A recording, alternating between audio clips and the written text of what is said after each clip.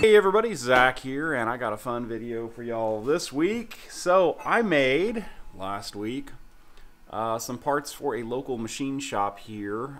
This is a strainer lid. It's a 10-inch tri-clover cap, a 6-inch tri-clover ferrule, and a 3-inch tri-clover ferrule, all welded together here. So this is going to go on a pot lid, and some food product that goes down through those strainers, which I'll throw a picture in there, and filters before it goes into the pot.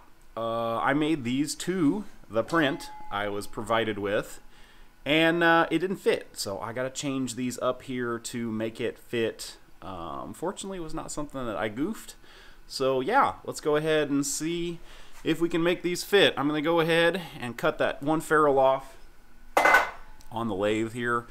We'll turn it down on the Monarch behind me here. We'll go ahead and prune that guy down and see if we can make it fit, and then go ahead and weld on a new ferrule.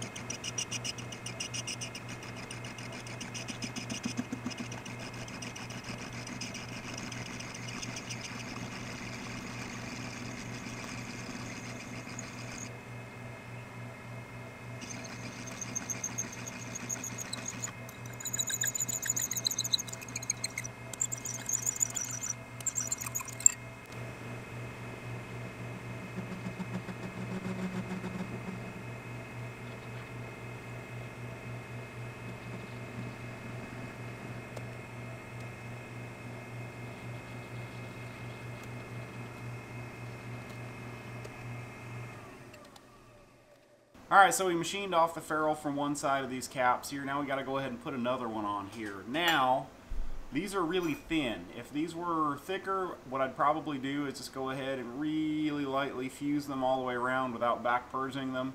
However, these look non-standardly thin, so I'm worried about burning through and sugaring the back side of them. So I got my purge tree out here. So this is just basically a big aluminum block with a hole milled in it that lets argon flow out the top here, and then I've got a piece of 1/4-inch pipe that goes through there connected to an air fitting where I can feed argon from my bottle over here up through here and purge parts out.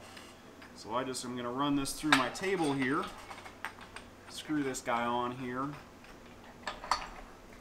connect my air hose, which is an argon hose, through the table, and now I have argon that I can use to back purge through my parts here. So since half this part is already done, I can just set it on here, and now I have argon flowing up through that hole in the center.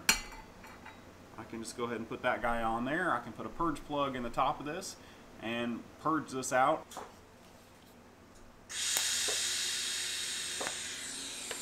Alright, so always before I light up on a very expensive part like this, just the cap here is about $400. I think these are about $100 a piece, and that 6-inch ferrule on the other side is, I want to say, $120. So big chunk of money here, plus the time it took to get it this far. So always I keep copper blocks around my table here, light up on it, make sure I got good shielding gas, everything is good before I actually light up on the part.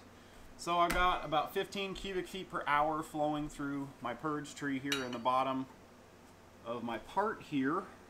I've got a purge plug here in top. This one has a little vent hole in it that 15 to 20 CFH works really good with these, and I am just going to kind of eyeball this to get my alignment on here, and then I'm going to go ahead and put the purge plug in there. I'll probably just set it on top when I am ready to weld, being very careful not to move it. And I'm just going to go ahead and get a tack on this guy here.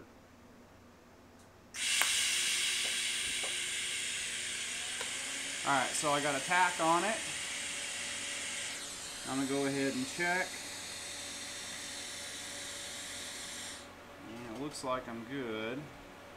I'm going to go to the other side here, and then I'm going to pull down on this, because as that tack cooled, it pulled the part this way. So it looks like we're good. I'm just going to go ahead and put my plug in there. I'll go ahead and get another tack on it here. Alrighty. Got got another tack. We'll double check. All looks good. We got a nice tight space all the way around this guy. Now, I'm just going to go ahead and fuse this guy and run all the way around here.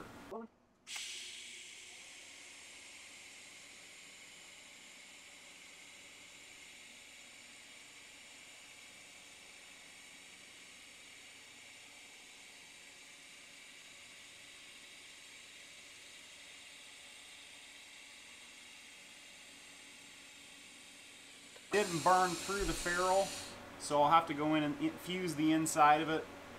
But on this cap, I'm a little worried about warping it, so I'm trying to put as little heat input into this as I possibly can.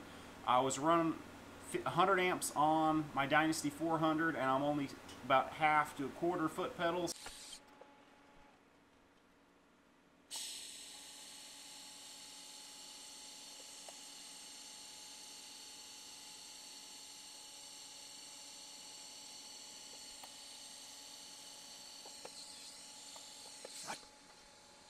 Alright, I hope y'all enjoyed this week's video. So this is just a little job shop project here that I had to get cranked out. Like I said, yeah, 10-inch tri-clover cap with a hole machined in it for a 3-inch ferrule and a 6-inch strainer basket that goes on the bottom. Product flows in the top here. This sits in a pot lid, and then you have your strainer that's designed to catch any crud on the bottom of it.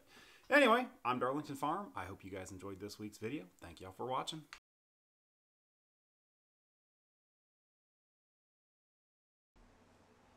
All right. Helps turn the welder on.